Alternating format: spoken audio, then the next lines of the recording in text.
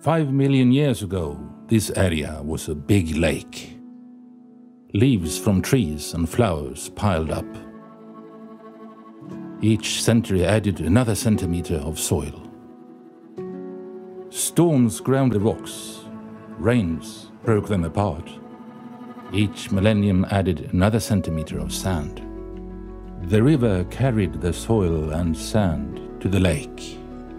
Plankton fell to the bottom of the lake, adding a centimeter of mud every 10,000 years. Over time, the lake dried up, leaving a massive valley. Trees took root, growing into forests.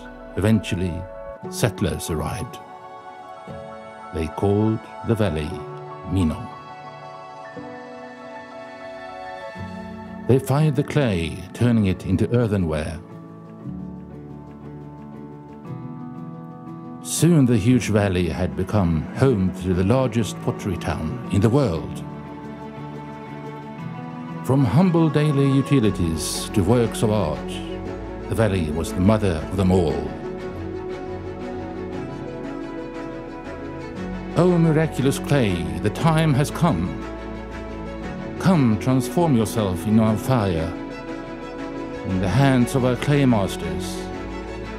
Now, in this mighty valley of Mino, fondled by flames, transformed after 10,000 years, in the hands of the fire masters.